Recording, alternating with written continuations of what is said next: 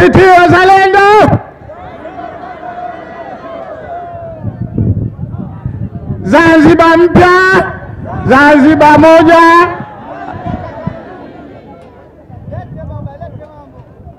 Mheshimiwa kiongozi, ndugu Mzito na viongozi wengine wote, itifaki na izingatia. Wananchi, salamu alaykum. Najua kwamba muda umekwenda, lakini hii ni fursa kubwa kutusikiliza ili siasa za mikutano zianze. Na Mheshimiwa Makamu wa Kwanza amekuja kukuelezeni maana ya Zanzibar mpya, Zanzibar moja, za mamlaka kamili. Sasa mimi nimepewa kazi si kubwa. Kazi yangu ni moja na mbili, nataka kusema kidogo na huyu Dr. Hussein.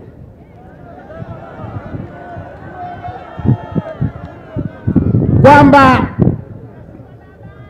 hii tunayoieleza ya Zanzibar mpya, Zanzibar moja na mamlaka kamili inaitwa muono. Muono kwa kizungu ni vision. Yaani sisi viongozi wa ACT hivi sasa tunakusudia kuleta mabadiliko ya uchumi, ya maisha na mamlaka ya nchi yetu, na tunajitizama hivyo kama tumepewa madaraka 2025 na inshallah Mungu atatupa miaka 10 baada ya hapo Zanzibar iweje. Yaani unatizama hapa, nipo Kidibirinzi Hebu kama niko navuka mkondo wa Nungi kule upande wa pili kule, tutakuwaje baada ya miaka 10? Sasa hii inaitwa muono. Muono wetu sisi tubadilishe visiwa hivi, watu waishi kuwa wamoja, watu waishi wako huru katika nchi yao na wawe na maisha ya kibinadamu. Mumeelezwa hapa hali halisi ya mambo kwamba hata mlo mmoja Wazanzibari wana shida nao, na tunajidai tumepata uhuru miaka 60 sasa, lakini viongozi wote waliopita wameshindwa kutusaidia kuweza kuwa na hakika ya chakula. Sisi tunaandalia mazingira miaka 60 ijayo utakuweje. Kwa hivyo tunataka mtuamini, na kule kwengine nilishawahi kusema tusitizame hapa tulipo, tutizame miaka 60 iliyopita. Kina Babu Duni tukiwa chuoni, wazee wetu walipata tabu wakatulea, tumepenya hivyo. Angalau wakati ule ulikuwa ukifika unaweza kupata ndizi mbivu migombani. Tumefika leo tunaitwa viongozi, lakini miaka 60 imeshapita, tuko hapa. Sisi tunasema hiyo miaka 30 au 10 ijayo, watoto wetu, wajukuu wetu, vilembo vyetu vitakuwaje huko? Kwa hivyo mnavaa darubini, mnajua ile unaochungulia ile. Inshallah Mungu atatukufisha kwenye maisha hayo. Sasa sisi viongozi wenu tunataka mtuamini kwamba hayo ya kufika huko kwenye Zanzibar mpya, Zanzibar moja yenye mamlaka kamili, tutaisimamia kwa juhudi zetu zote, kwa nguvu zetu zote, na kama mlivyokwisha kuzoea. Tumepata tabu, lakini tumesimama bila kujali tabu hizo. Viongozi wenu wengine wamefungwa, wengine wameteswa, wengine wameambuliwa kesi za kubambikizwa, lakini tukitoka viongozi wenu tumesimama, tunasema ACT Wazalendo, kazi au safari iendelee. Msisahau ni ACT ambayo ndio imeshiriki muafaka wa kwanza ukadharauliwa, muafaka wa pili ukadharauliwa, muafaka wa tatu akasimama jamadari wetu Mungu amrehemu na mheshimiwa Amani, wakaleta maridhiano, tukenda kwenye kura ya maoni, ikaja serikali ya umoja wa kitaifa. Ni uongozi huu wa ACT umesimamia yote hayo. Kwa hivyo tuaminini kwamba yanayokuja tutayafanya. Jengine, tumenyang'anywa uchaguzi 95, tumenyang'anywa uchaguzi 2000, tumenyang'anywa 2005, 2010 tukapata serikali ya umoja wa kitaifa, 2015 tukanyang'anywa tena, 2020 balaa na vifo.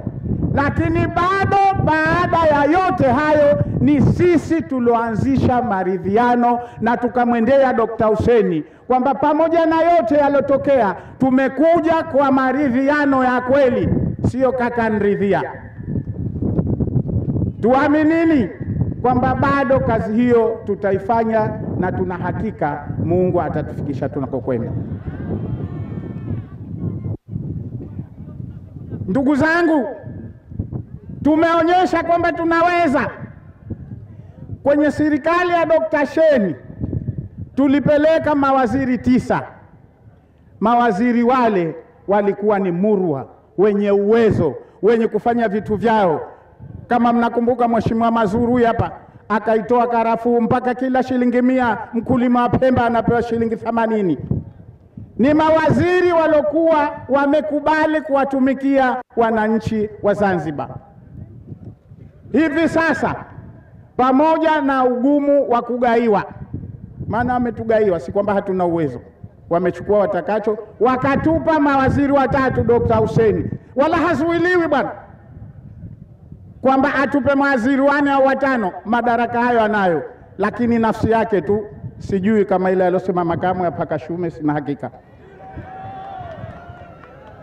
Mawaziri 3 au makamu wa kwanza 1 na mawaziri wetu 2 wa afya na yule wa biashara. Lakini bado hata yeye Dr. Hussein amesema hadharani kwamba mawaziri nilioletewa na ACT Wazalendo ni mawaziri wa kweli, na amekuwa akiwasifu jahara shahara. Tunawataka mtuamini kwamba hivyo tunavyovifanya na vilivyotokea tutavifanya vizuri zaidi kama 2025 tutapewa madaraka. Tunaomba mtuamini kwamba kazi hiyo tutaifanya. Tunataka Zanzibar mpya, Zanzibar moja yenye mamlaka kamili chini ya uongozi wa ACT Wazalendo. Sasa kitu kimoja kinachonisikitisha, huyu bwana huyu Dr. Hussein juzi baada ya mkutano wa Nungwi amekuja hadharani, anaanza kujitetea na kujibu hoja. Zile nyingine Babu Mzito atazieleza. Lakini katika kuzungumza Dr. Hussein akasema mkutano wa Nungwi haukuzungumza habari ya amani.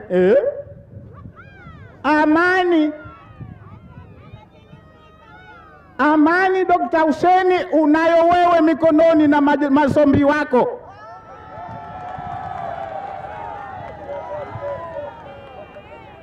Mheshimiwa Dr. Hussein, tumefanya uchaguzi Konde, tumefanya uchaguzi Pandani, tumefanya uchaguzi Kinuni, bado tumefanya uchaguzi Amani, jimbo la Amani juzi. Bado mfumo ule wa kina Faina unaendelea, na mote humu tumefanyiwa vituko kama kwamba wewe huko madarakani. Lakini kama hilo halitoshi, inachonisikitisha Dr. Hussein, utapataje amani bila haki?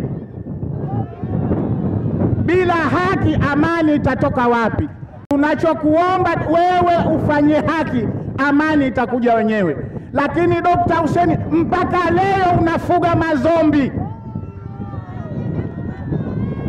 na ushahidi upo. Umekerwa na bwana Shamte, amekwenda kuchukuliwa na mazombi. Bwana Shamte kasema aloweza kusema kama ni mwanachama wa CCM, ni kama mwananchi. Wewe baada ya kuudhika Dr. Sheni ukatuma watu wakwenda wakampiga, wakampeleka sijidu wapi Tunguu, wakamfanya walichokufanya. Leo mzee Shamte hata salamu alaykum anaogopa kusema. Dr. Hussein, unafuga mazombi. Kama Shamte ameweza kupigwa mwanachama wako, unangojea kina Babu Duni wakukosee naye watumie mazombi? Dr. Hussein, vunja makambi haya kama wewe kweli una nia ya kujenga umoja na maridhiano.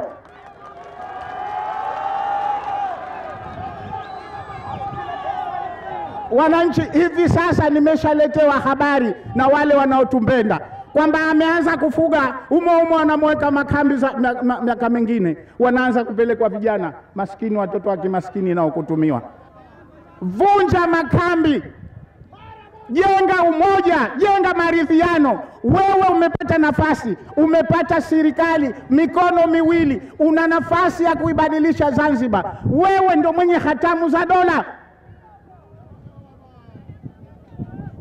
Mheshimiwa Ruto hapa Kenya, baada ya kuapishwa haikufika wiki mbili, yule Mheshimiwa Kenyatta alikuwa na genge pale Ikulu kama hili la kina Dr. Hussein. Akasimama dhahiri, akavunja na akawapa haki zao, akamwambia haya, nendeni katafute mihogo mlime huko. Wewe Dr. Hussein bado unayafuga mazombi kungoja uyatumie? Haifai bwana. Sisi tumefungua mikono miwili kuja kwako kutaka kujenga umoja, maridhiano na mamlaka kamili ya nchi hii. Tafadhali tumia fursa ulionayo kujenga umoja wa Zanzibari baada ya kuendeleza hasama.